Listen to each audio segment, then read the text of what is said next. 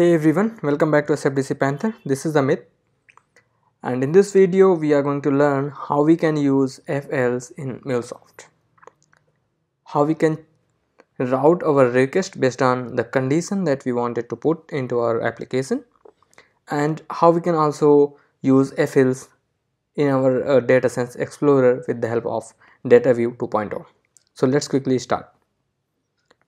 So let me close my project here. First I'm going to close this project. I'm going to create a new project for this. Again, for all the tutorials we are using MuleSoft Anypoint Studio 7.4. Let's quickly create a project here, and we will say that Panther project, and we'll create a project here, and we will get a new brand canvas where we'll get nothing here. So what we are going to do is, let's quickly drag and drop our listener into a canvas and then create a HTTP listener configuration for this, which will listen in our 8081 port and quickly test the connection if our port is working and it's not being used by other listeners as well. So now we have created a listener, and for the path let's quickly say that I'm going to give the endpoint as records, because in this flow what we are going to do is actually before implementation we are going to pass a parameter in our URL. So here in the URL we are going to pass a parameter like object type or some other parameters, and then whatever value we will get on that attribute or URL params, we will check and we will see if the object that we wanted to query from a Salesforce environment, we will route those based on our choice event. So for that, first thing that we need to do is we configured our connector. Next thing is that let's quickly use a set variable. That set variable is a set variable is basically used to store a variable or to create a variable in our Mule palette. So let me quickly say that here I will name it as object type, or I will say that O type here, and then what is the name? The name is, again, this is the display name and this is the name of our variable, and what will be the value in our variable. So we are going to use a function here, and to get the query params we know that how to access is. If you are not, so to access the query parameters, first thing that we need to do is message, because inside message we will get attributes and payload. So we need to go to the attribute and then there we will get query params. So here we will be getting query parameters. If you are not able to get, just quickly type query params, and then what is the parameter that we are sending here. So we will say that we are going to send obj type, and this is the parameters that we are going to send in our URL. And let's quickly typecast is as a string, and for the default parameter we are going to say that all. We are not going to specify any object here, or we can put here not specified, whatever you want. I'm going to put or from my side. So now we have set variable attribute, we are passing a parameter obj type, and we are sending that setting into a parameter. Now let's quickly use Salesforce here, and we will say inside Salesforce what we are going to do is we are going to query a record, query an object. So first thing that we need to do is let's query, put Salesforce here, and we will say that query accounts. And now again we need to configure a connector for Salesforce environment as well. So let's quickly configure that. Basic username password, and for the username I'm going to use my org environment username, and if you are using anything else you can also use that as well, and I'm going to say that. And let's quickly try to test the connection. If you see that there is an option called security token, this is an optional. If you are not if you have not added IP address in your environment, your current IP address, okay, it is saying that invalid username and password. So I'm going to say I'm going to use some other environment other org as well. because I forgot the password for that environment. So this security token is an optional. If you are not using IP address in your environment, you have not added, you need to provide the security token as well. And I have already told you, like in our previous video, we discussed how we can get the security token. You can see that test connection is successful. We're going to click OK now. In the Salesforce query, we as drag and drop Salesforce query, it requires a query here. So I want to query account, so I'm going to say the select ID, name, industry from account. I'm not going to pass any parameter here for now. So now the error is gone. It will be gone, just it is refreshing the metadata. So now we have here. So before, what we need to do is, even if we try to execute this application, we'll try to run and then execute application, what we will be getting. So let's quickly try to execute. I'm going to run this project. First it will ask me to save the project. I'm going to save it and then again proceed. So once we will be okay, why we are getting the error, first thing, okay, and let it be. In the meantime, we are going to say transform message and then payload here. So in the payload, what we are going to do is, so in the transform message, let's quickly change to payload, and here we are going to say that JSON. And the payload, yeah, we are already in payload. Now let's get back to our console and see what is the status of our application. It is still running. So let's wait until our application is up and we can test.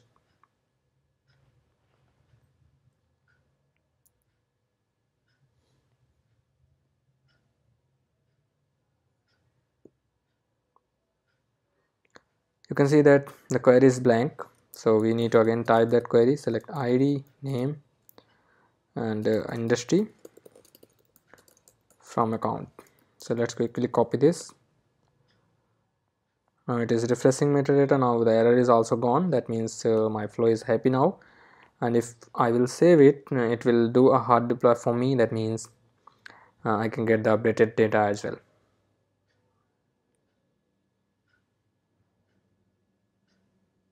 Okay, our application is failed. Let's again try to make some changes here. So what I'm going to do is, I'm going to put a limit here. I'll say that limit 10 records, and then again I'll try to save it.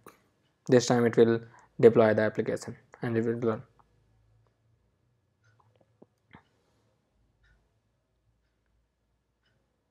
So as of now, in our current flow, if you see that we have not added any choice routers. That means we are not checking what is the parameters that we are sending, but we are directly querying account here. So the main motive of this is I just wanted to tell you like how this will behave. So we have got this here, so we are going to say that localhost 8081, and the endpoint is that we set records, and obj type was the parameter, and let's say that here account, and hit enter. So you can see that still we are able to see accounts here. We have got nothing for industry. Now if I change it to contact, what it will give me is, it is again giving me account here. If you see the type attribute of this particular response that we are getting, again we are getting type here as well. So what actually it is doing here is, we have not added any choice routers, and it is just only assigning the variables to the variable o type whatever we have given, and then it is querying our account here. So now what we need to do is, we need to put a query here, and then we need to put a choice router here. So for that, you can see in our favorites section you will get a choice. So let's quickly drop this. Now we have got choice, so we need to drag and drop this inside when. So we have got this when, but if you see that this is not happy, I'm getting an error here, a red sign as well. Why I'm getting error? Because I need to define when this particular flow needs to be executed. So for this, let's quickly use a function, and we already have a variable called o type, that means object type, and we need to use that variable here. So we will say that to access the variables we have options wires dot, and if you use dot you will get all the variables that are available automatically, and I'm going to use here account. If object type that I'm sending in the URL in a query parameter is account, then only execute this. Now it is happy.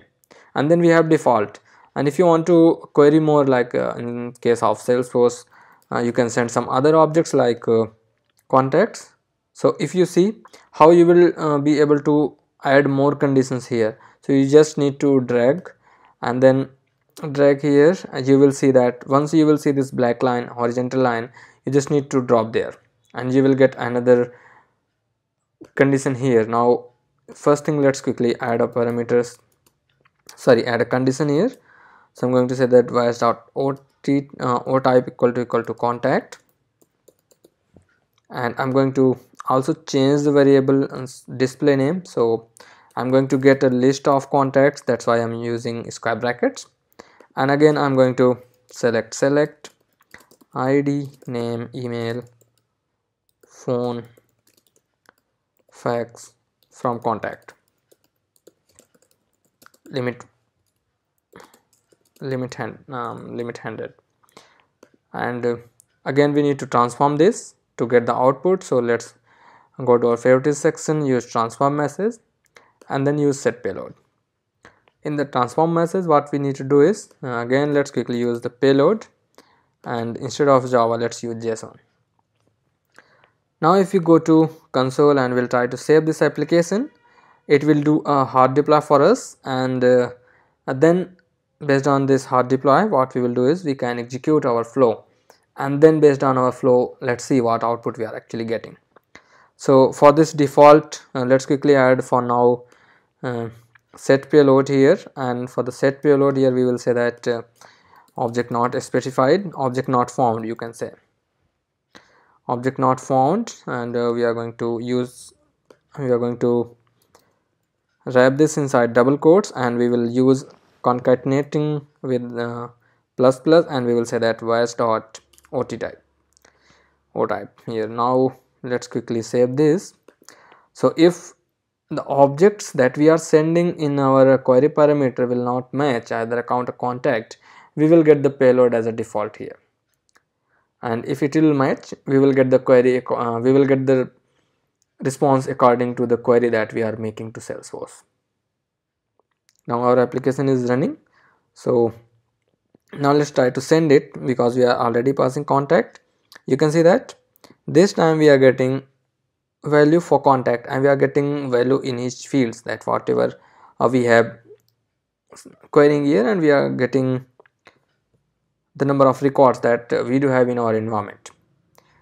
Now let's quickly say that here instead of contact make the request to account. We are getting accounts, and for the industry we are also getting a value in a single account, and for the others we have none. Now let's say I'm going to use opportunities. So if we'll send this, you can see object not found opportunity, there is no space between this. The reason is that in our set payload what we did is we did not put up space after found. So this is how you can use choice router in your flow. Now let's quickly talk about in our account we had, like if you wanted to use if else in our payload, how we can use that. So in our previous videos we have worked on how we can use map function here. So we are going to use map here, and we will say that account record, and we are going to use $ here.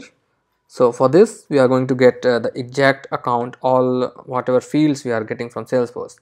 And now if you wanted to get the industry, so let's say that industry I wanted to get, so I'll say that I'll use $.industry if equal to null.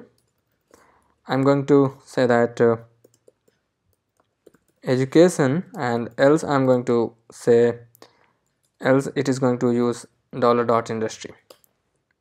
So now what output we will be getting here is, so we will be seeing that if industry is null, and then it will return education to us, else it is going to return whatever industry we are getting. So another use case for this if else is, let's suppose that you are migrating some data from Salesforce, sorry, from some database to Salesforce, and now you are getting lookup values. You are migrating contacts, and you have their accounts, related accounts, under which those contacts are going to create. For some contacts the account ID is blank, or for some contacts it's not a valid ID. So how you are going to maintain that, because those contacts or the complete batch is going to fail. In that case you can use if else, and you can check if it is starting from 0 0 0 0 1, then only process that, else put a blank for that particular account. So this is a very basic use case. Even if you will be working in a live environment or live project, you will definitely be getting more use case where you can use conditional format, conditional routing or if else statement. So now we have saved this. We are waiting for our project to be up, and so that we can test. So now first thing we are testing opportunities. We have got that there is an space now. Now let's quickly test for account here, because we are talking about industry, and see what we are getting here. So if we go to the source, now we have account for industry. Here we are getting null, but here we are getting education. For all the industries we are getting education here, but the parameters that we are getting here is null. So this is how you can quickly use if else. And now even if in case of default, if you wanted to call some other, like for default, if you wanted to make sure you are calling some, or you are getting opportunities. So let's quickly query. Sorry, we need to put that after payload here. So for query here, instead of opportunity, let's query leads here. Leads. So we are going to say select ID, name, email, company from lead, and again we are going to put a limit of 100 here. And we also need to transform this into the JSON so that we can get the output, and set payload to display the information.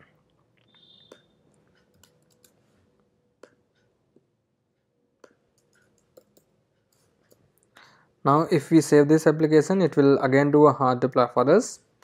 And why we are not stopping our application, because if we will stop, it will take time to start our application again. That's why we are just making the changes, and it is deploying right away. Now let's quickly say we are getting your opportunities, and we're trying to send it. What data we are going to get? We are getting invalid request data. We are getting an error. That means we have some error. If you go to your Mule Studio, you will get some error. So where you will get select ID, name, email, company from lead. That means there is some, okay, we have put wrong. We did not type limit completely. So once now if we save it, and after deploying our application, we will test, we will be getting the lead records.